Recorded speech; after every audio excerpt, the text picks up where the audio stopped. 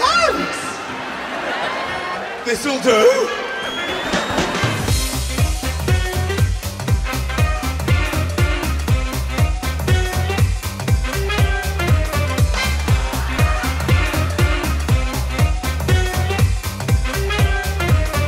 I had to get used to lots of changes when I first came here, lots of changes. In England, if you went to someone's house for dinner and they said to you, would you like a glass of wine?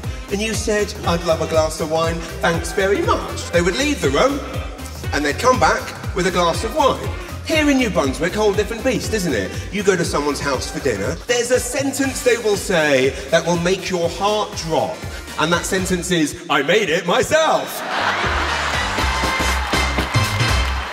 That is another weird thing about St. John, I've got to tell you. Everybody knows your business, right?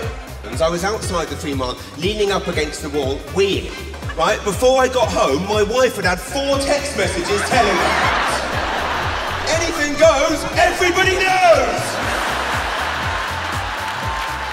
I was working on a project with some guys. At the end of the day, the guy said to me, he said, oi James, do you want to go and watch midget hockey? I said, you what? I know St. John's not very PC, but that's a bit much, isn't it?